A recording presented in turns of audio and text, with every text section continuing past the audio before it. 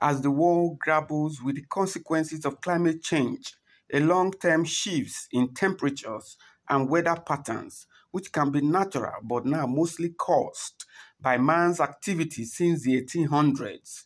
Human activities have been the main driver of climate change, primarily due to the burning of fossil fuels like coal, oil and gas, which results at high temperatures, flooding, rise in sea levels, desertification and loss of biodiversity, amongst others.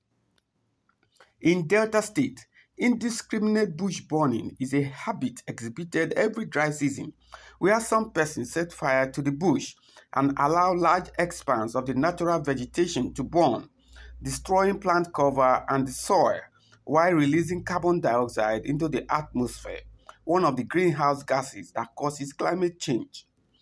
In this special report, Quest Charles Kosipre takes a look at what the Delta State government, through its Orientation and Communication Bureau and the Ministry of Environment, is doing to correct this habit. The Director General of the State Orientation Bureau, Barr Fred Latimore, emphasized on the dangers of bush burning and measures being taken to curb the practice amongst residents. The indiscriminate bush burning has a lot of consequences. And as a matter of fact, it also contributes to these problems of climate change that we're experiencing. One, it also affects agricultural production in terms of crops, because it does damage the soil, and to that effect it's not good for our farmers. Secondly, also the burning of bushes, the smoke that comes after the burning bush contains a lot of toxics that are harmful to humans when you inhale them. So to a large extent, the government is very concerned about it. And the last conference on climate change that took place in Dubai, the SSG represented the government and the governor, and these issues were discussed. And he has given the go-ahead to the Bureau of Vegetation to carry out sensitization in this aspect. Like you rightly said earlier, the Ministry of Environment and this Bureau will team up to make sure that we take this campaign to the grassroots, because our farmers, those who burn bushes, are in the rural communities. Some of them, they are ignorant of this development. They don't know exactly what it all entails. Some people just burn bushes for the fun of it.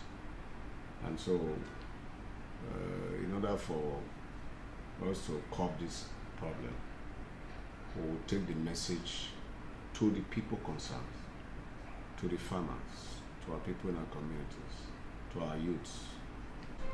In Delta, for example, the governor, His Excellency Right Honorable Sheriff Francis Ogboriwori, is a people-friendly governor, and he wants to handle issues based on proper consultations.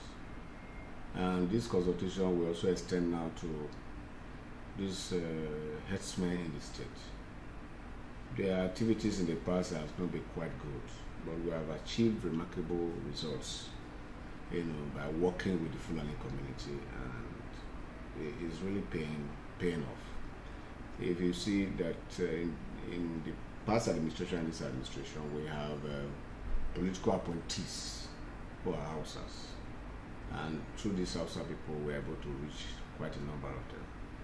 But you see, in a community like that, you see some people who are not law-abiding and who are just heady. So we still also need to get across to them. This is where the issue of state policing comes in, because with state policing, some of these issues will be best tackled. We will do something.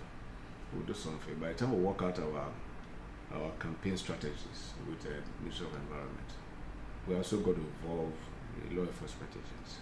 You know, we also have our own unit here that we have raised locally, although they are still working with the police and the army to also involve them, so that as we move along, we see some of these people who take pleasure in breaching laws and breaking our laws. We'll make sure that we pick them up and make them to face the consequences of their crimes.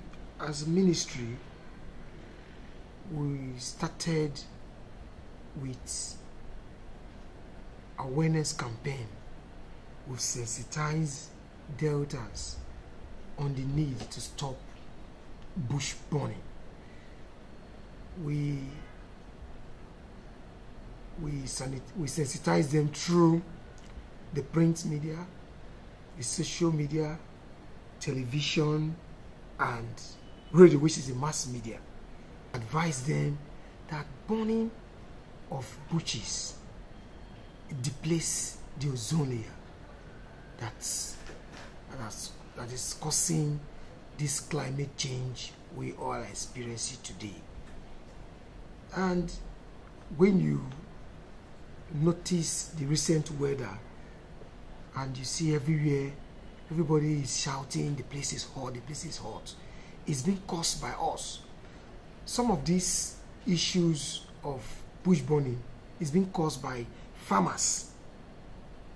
They want to pass through the shortcut to clear their farmland, but they don't know by so doing they are depleting the ozone layer.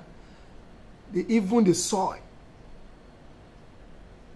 is affecting the soil.